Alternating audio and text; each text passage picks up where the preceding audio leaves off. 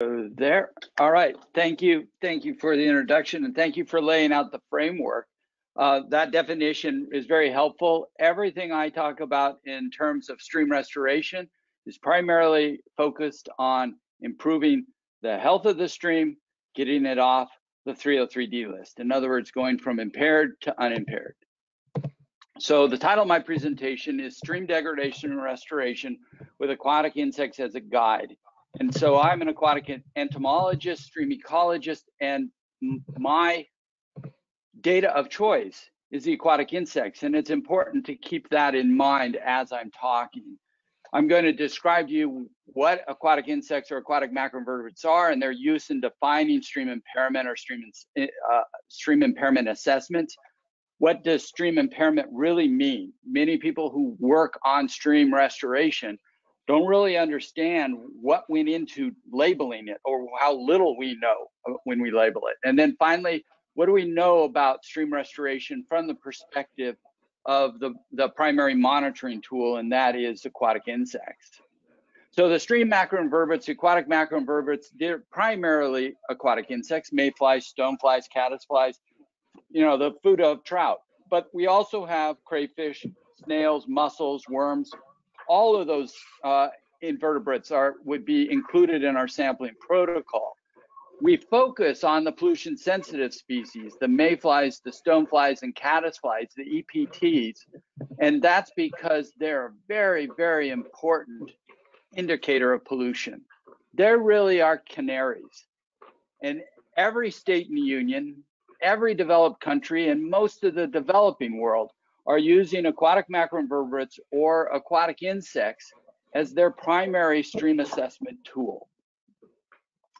I'm going to show you a little bit of data that we have out of the Delaware River. This represents a whole bunch of studies over the last 20 years. They go from the headwaters of the Delaware up in New York, the drinking water watersheds of New York, all the way down to White Clay Creek in the state of Delaware, which is the drinking water watershed for Newark, Delaware, the University of Delaware. And I've been lucky enough to work with a lot of different partners over the years to put the data set together. The first thing I want to illustrate for you is that impairment is a biodiversity question. It's a loss of biodiversity. And we don't often express it that way, but it is a very useful way of expressing it. So on this graph, on the y-axis here, I've plotted macroinvertebrate score. It's just a simple score that Reese Voschel invented when he was at Virginia Tech, and it goes from 0 to 20. 20 is a great stream, 0 is a real stinker. On the x-axis, it's the number of pollution-sensitive species in a 200 bug count. So at a good stream, I'm going to have a score, say, in the 15 to 20 range, and I'm going to have about 20 species. In a fair stream, I'm going to have dropped down to about 10 species. So a fair category is a 50% loss of the pollution-sensitive species. By the time you get down to the poor category, which is generally where you're going to define impairment, it's going to be around a 90% loss. You're going to have 2 or 3 or 4 species in your sample, 90%. If you think about it from that canary indicator, it means at the good side, all my canaries are happy. But if I'm in this stream and I have 10 canaries and the stream is considered fair, it means 5 of my 10 canaries are dead. They're not there. I'm not collecting them. By the time it gets to poor, it means 9 out of 10 of my canaries are gone. So it's not a minor change. You know, coal miners, for example, 1 canary drops and they're out of the mine. We wait until we kill 9 out of 10 of our canaries before it goes on the 303D list. So keep that in mind. These are not minor changes. If you are ever asked, is it really that bad? It doesn't go on the 303D list unless there's significant loss of biodiversity. It's really bad. It's certainly not good. These are those same data just plotted from highest to lowest. So the macroinvertebrate score on the left here from 20 to 0, 20 is great. And the thing that I like to show with this is you notice there's no thresholds. You're dealing with 300, 400 different species across the Delaware easily. And what we're doing is we're just slowly chipping away the gradual degradation of these communities. It's not like a whole bunch are up here and a whole bunch are down here. So when people ask me to describe the Delaware, for example, I say it's fair. About half of the sites are good or in the higher end of fair, and about half the sites are in the lower end of fair or poor. In general, we find about 25% of the sites would be in the poor category, and that matches up with an impairment definition. So Rees-Foschel didn't define poor as impaired; he just defined it as a significant loss of biodiversity. But overall, this means across almost 350 sites, over half of the sites I've been fortunate enough to sample have a significant loss of species. 50% or more loss of species. These data for the Delaware match up pretty well with the latest publication. This came out in January. If you haven't seen it, EPA posted the National Aquatic Resource Survey. And for our area, where the Delaware, the agricultural portions of the Delaware and the Susquehanna would fall into this category, almost 50% of the sites were classified as poor. So that in their definition does not support healthy populations of aquatic life. Well, how do we get here? What's been, it's a common question. How are we doing? Well, the Clean Water Act, this is the 49th anniversary of the Clean Water Act. And in case you didn't know, that wasn't our first Water Pollution Act. That was an amendment to the 1948 Federal Water Pollution Control Act, which now makes this our 73rd anniversary. The most common question I get is, well, how are we doing? Has the Clean Water Act worked? Well, these are those data I just showed you. And the goal of the Clean Water Act was at a certain time, and there were some deadlines, and we've blown right past them. The expectation is all sites would be up here in the good category, more or less, or maybe at least in the middle of the fair category. Well, obviously, we have a lot of sites that aren't up here in the good, and a whole bunch of sites that aren't in the fair even. So after 48 or 49 years, the Clean Water Act hasn't restored our streams, and that would be my answer. It hasn't been completely successful. But if we drill down on sites that we do have some long-term data, and these are some local data from the county that the Stroud Center is in, and we were lucky. A partnership between the county and USGS started a monitoring program all the way back to the early 1970s. And having these kind of data are rare. But what it allows you to see is, compared to when the Clean Water Act, all three of these streams, and they're right next to each other, all three of them have improved significantly.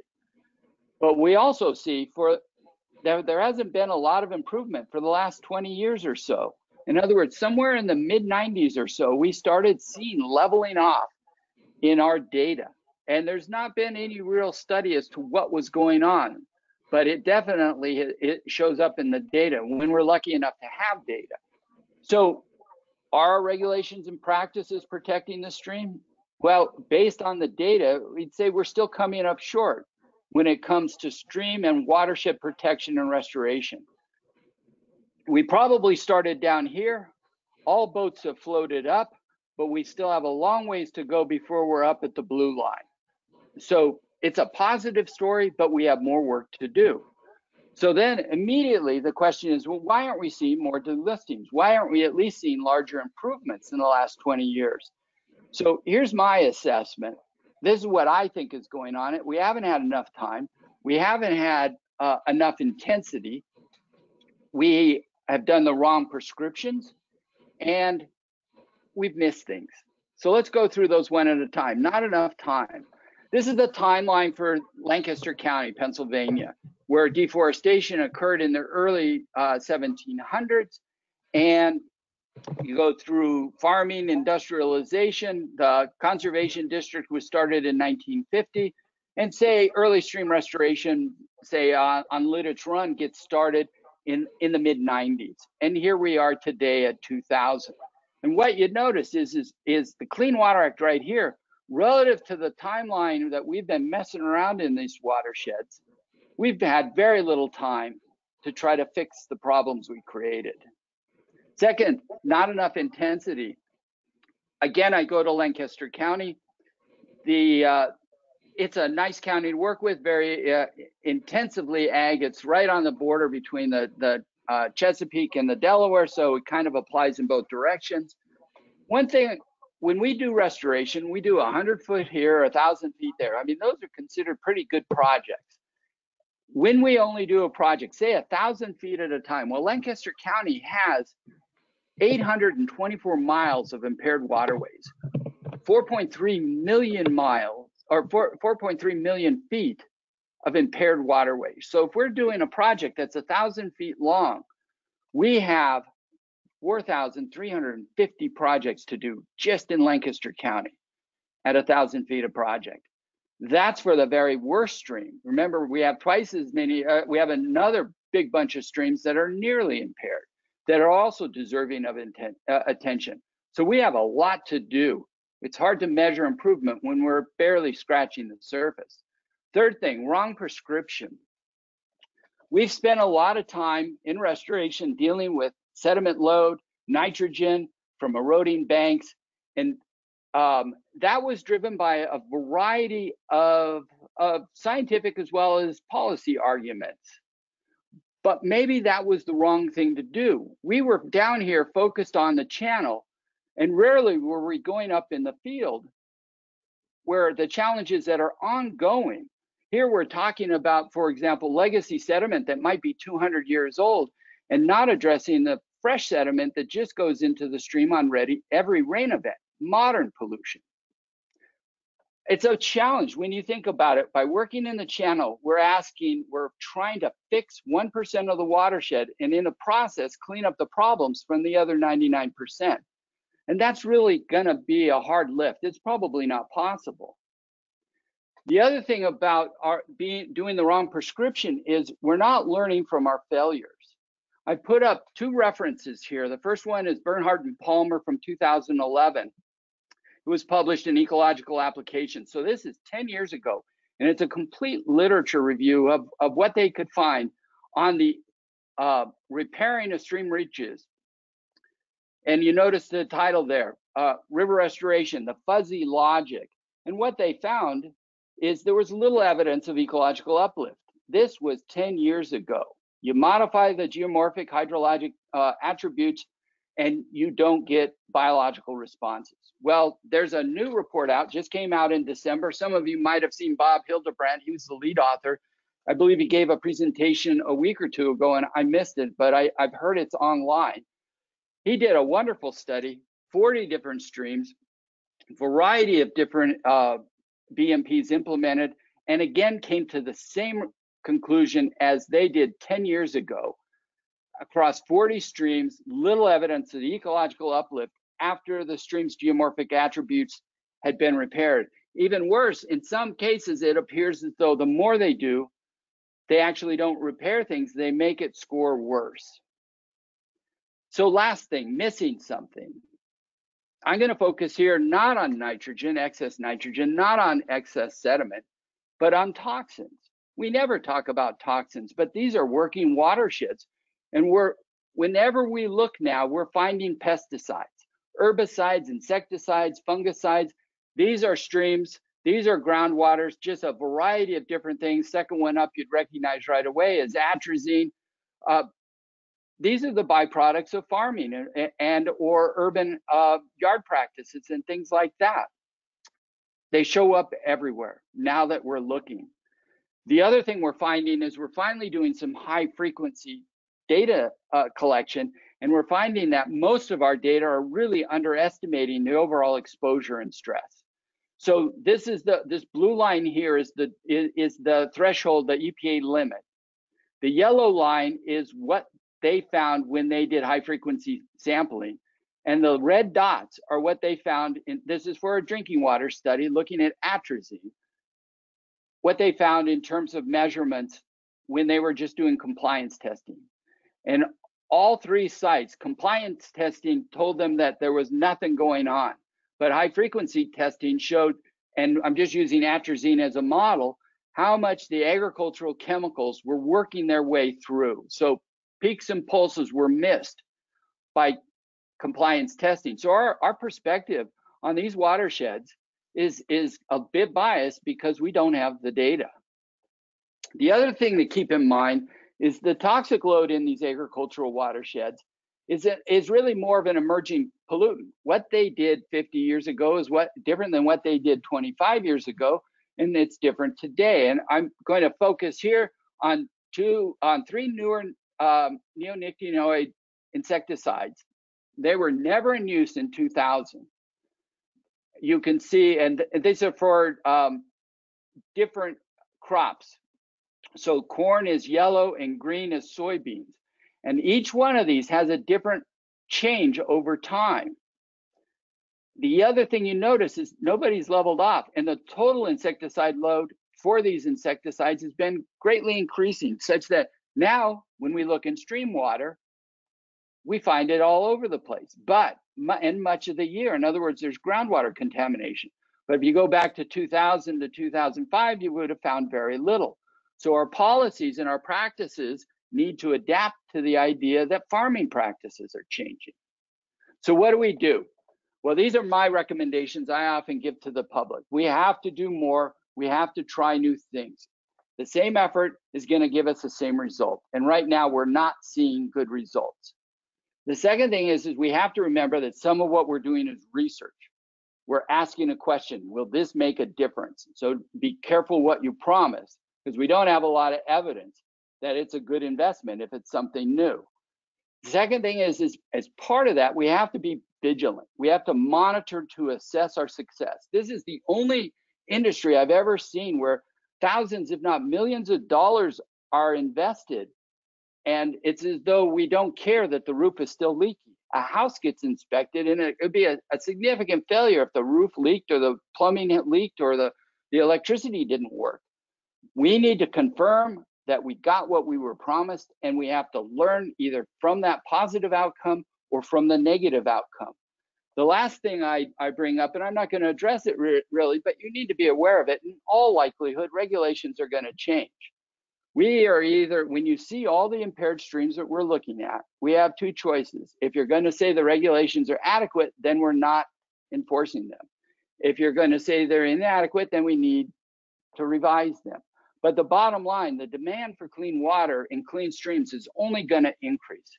It won't decrease. So what do?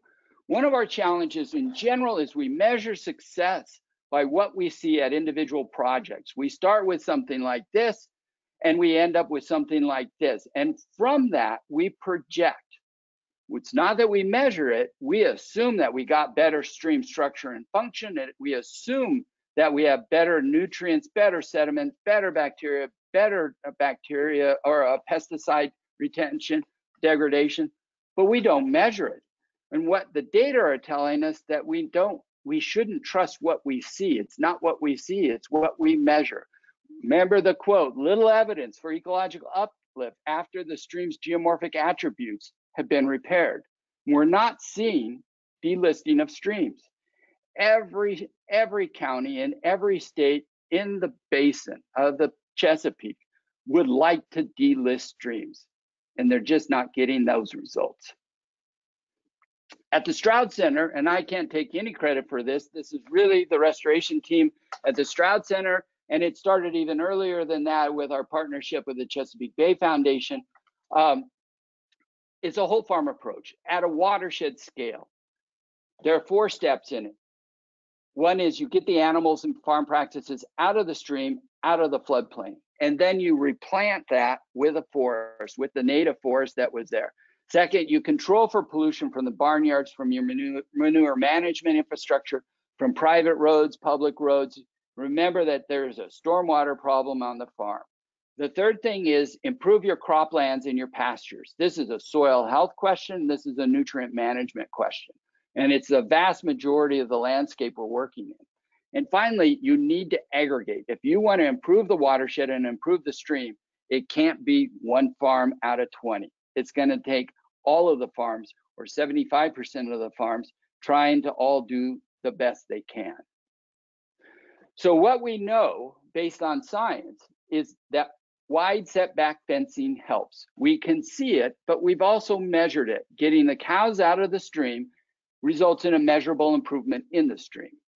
We know that wide forested buffers help, moving the farming off the banks of the stream and using the forest both to create in-stream conditions as well as act as a filter improves the stream. We know that if we manage the barnyard well, we get a positive outcome. So we keep this erosion from hitting the stream, the barnyard washing into the stream. What are the functions that we're changing? Here's a list: flow, runoff, erosion, temperature, geomorphology, food resources, nutrient processing, organic matter processing. These are all a net effect. These are not stacked by importance, but rather just alphabetically, so you know. But it's all been done without any channel reengineering, without any floodplain restoration. This is all happening because we're breaking the connection between what goes on the land and what reaches the stream. How do we know this? It's been done in terms of science. And I'm going to show you 2 studies, and then later this afternoon, Lamont Garber is going to present a 3rd study. First one I'm going to show you here is work we've done at the Stroud Preserve. This is a working farm.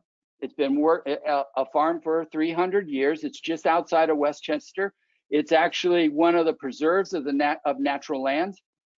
And what we did in 1992 is we installed or restored, widened the buffer. This is a headwater stream that starts right inside this buffer here.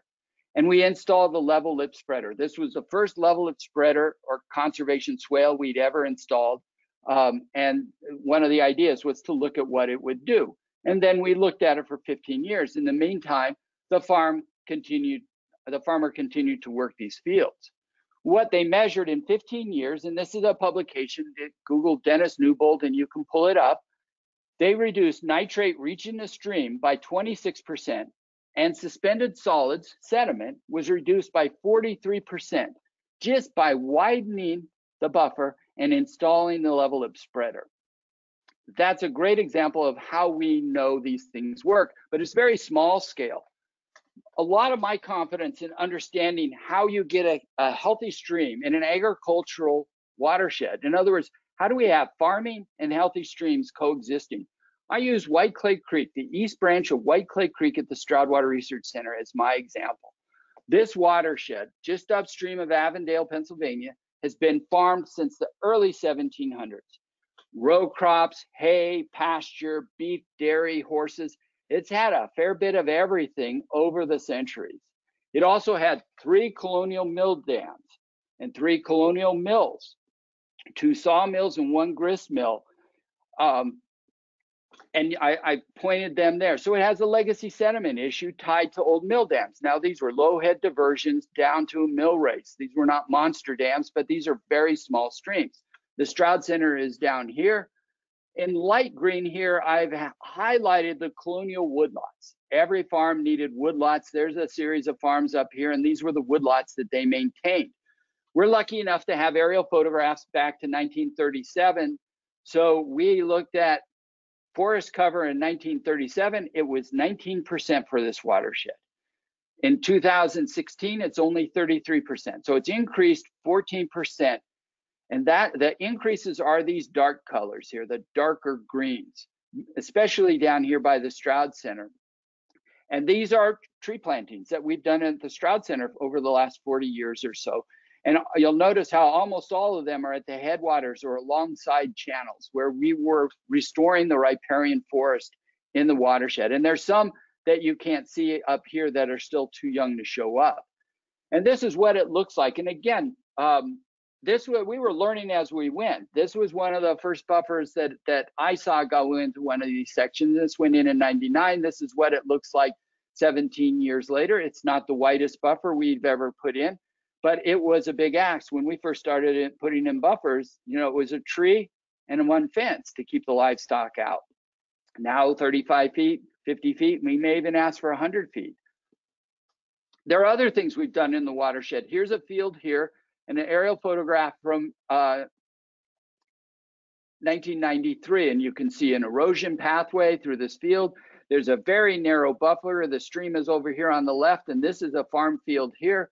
Well, in the mid-90s, we reforested part of that.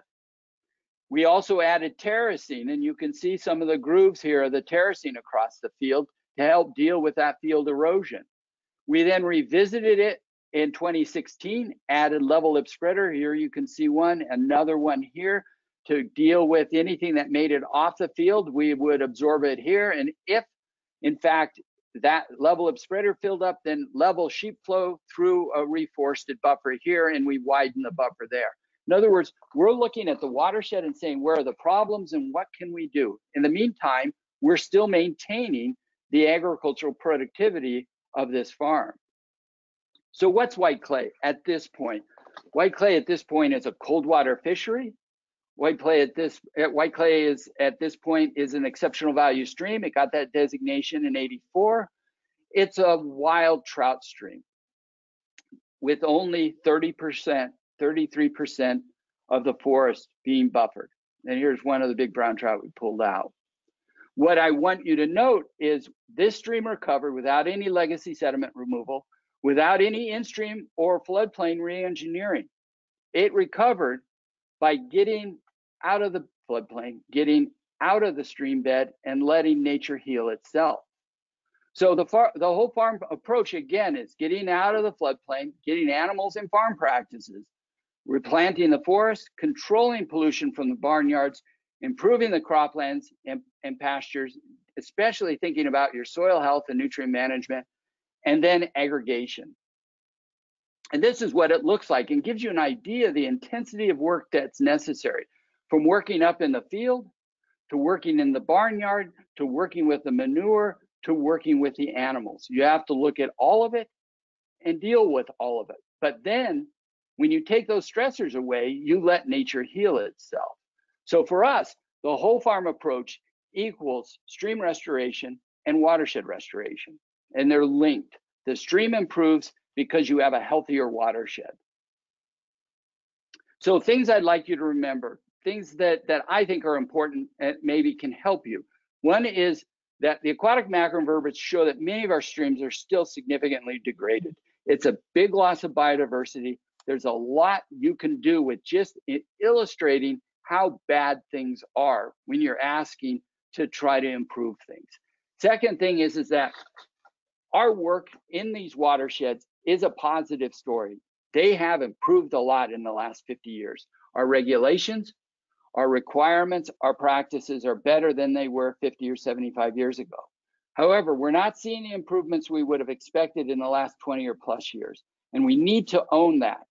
And the only way we're going to get a better result is not keep doing what we're doing, because the data are there. It's saying we're not seeing the improvements.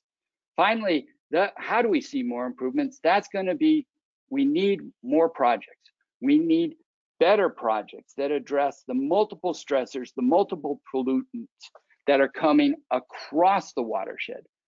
Fixing one farm out of 50 or one farm out of 20 is not going to delist a stream.